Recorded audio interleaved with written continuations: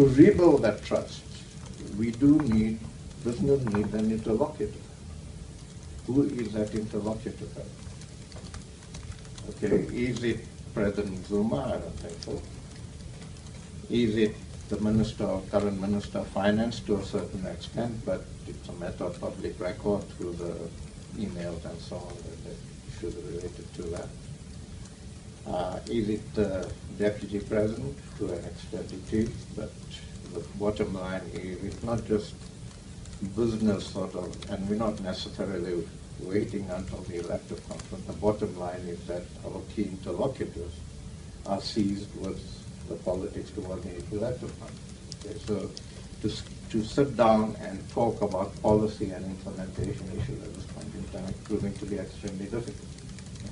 So how do we try to rebuild the trust? I think the one way to do it is not to rebuild the trust between business and government, is to actually position business as a legitimate interlocutor in the eyes of the public.